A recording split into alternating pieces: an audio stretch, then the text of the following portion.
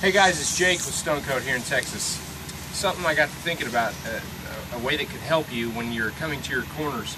Often I've seen a lot of guys when they do Stone Coat applications, it'll be rounded, a rounded edge, you know, like this. And that's okay. Many people like that, they want that. Other people just don't know any different. But if you think about it, stone is really jagged and has a good edge to it. So one of the problems that I first encountered when doing this is I had guys want to know, hey, how are we going to do this? How can we keep it from getting rounded? So I'd take a trowel or a straight edge and I'd hit one side, then I'd hit the other. Some guys do that and it works pretty well. You'll find that you're always battling the other side, you know, because you always push too hard one way or the other. I found this corner trowel, which is a great deal. A couple of bucks, works wonderful. Here's what you do. When you blow your stone on, as you're blowing the whole thing on, don't even worry about the corners. Come back to it probably 10, 15, 20 minutes later, or probably not an hour later, but 20 minutes later, when it's nice and pliable, but it's not going to fall off the wall. Come to it, start at the bottom, and pull up.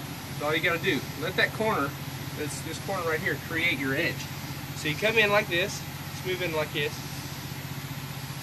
and you come in like that. Give it slight pressure, because all you're doing is you're forming that stone. See that corner create? See that corner to that? If you took that and you brushed it, it would round off. Right here, it's straight. It's nice and straight. You take it in, continue on.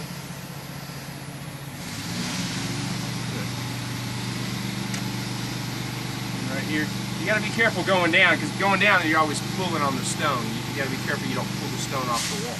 But you lightly do it 2 or 3, 4 times, makes it look real nice. Now, here's the thing.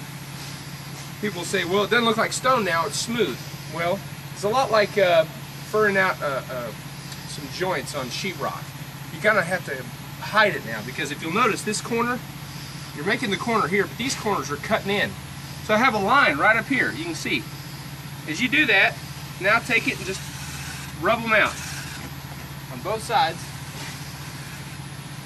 and then come back with the kiss coat lightly, up and down, 1, 2, 1, 2 on each side, and you're in the money. It's a perfect corner.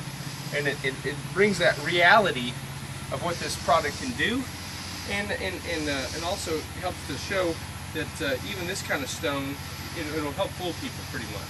So anyway, that's just an idea, maybe something to help you as an applicator. I know there's things I run into all the time.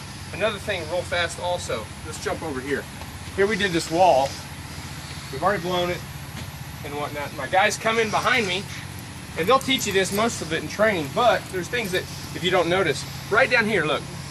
As you blow a wall, you'll notice that the stone, because it's clumping up, it'll always roll out like that, okay? Now this had a trench in there, so, but my hand, Johnny, came in with a straight edge and went straight down, took it straight down. Now, guess all you have to do is you kind of rub out the lines.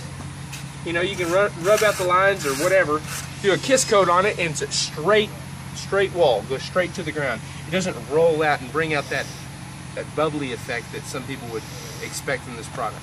It's just another way to make this product look like it should. Anyway, I'm Jake. Thanks for your time.